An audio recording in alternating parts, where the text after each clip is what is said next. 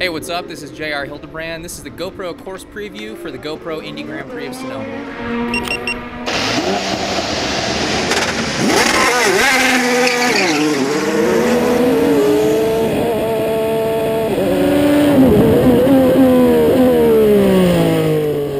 Exit at turn 11. It's sketchy coming out of here, new turn for us, so it's a little low on track grip, but it's going to be a lot of fun for us. Going down the front straight all the way up to 6th gear, 165, 170 miles an hour as you climb the hill, bottoms all the way up, down to 3rd gear up the hill, blind crest at the exit at turn 2, a little loose as you get exit over the crest, up to 4th through 3 and 3A, across the top of the hill, another blind crest, a little loose at the exit, down to 2nd gear for turn 4.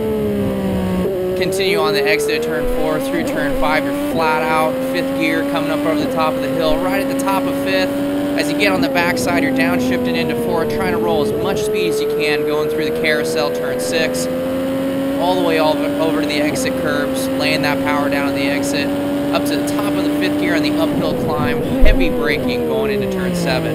We're on a new corner here, that hairpin corner. Look for a lot of passing on the entry there. Good loose on the exit as it comes out, putting the power down, putting all 750 horsepower to the ground, through the S's, flat out in 6th gear.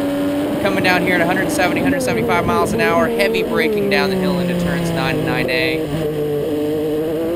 On the exit out of 9A, climbing up through the gears, 2nd, 3rd, 4th, and 5th as we go through turn 10, back down into turn 11 to finish the lap, down to 1st gear, through that new corner, and back onto the front straight. And that's your GoPro course preview.